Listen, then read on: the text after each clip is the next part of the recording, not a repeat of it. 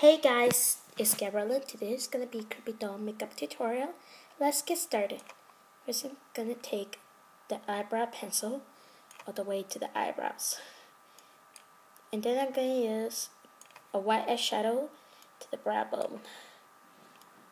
For the waterline, I'm going to use white khol liner and a white liquid eyeliner to make the eyes wider. Going to use a pink eyeshadow. Supposed to be the lid. I'm gonna be black liquid eyeliner to create a wing, and apply some mascara in the top lashes. For the cheeks, I'm going to use a blush, pink flower blush. Have a creepy for the lips. I'm just gonna apply some hot pink lipstick to the lip.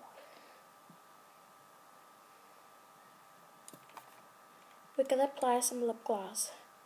It's just gonna fix it. Go apply some fix it.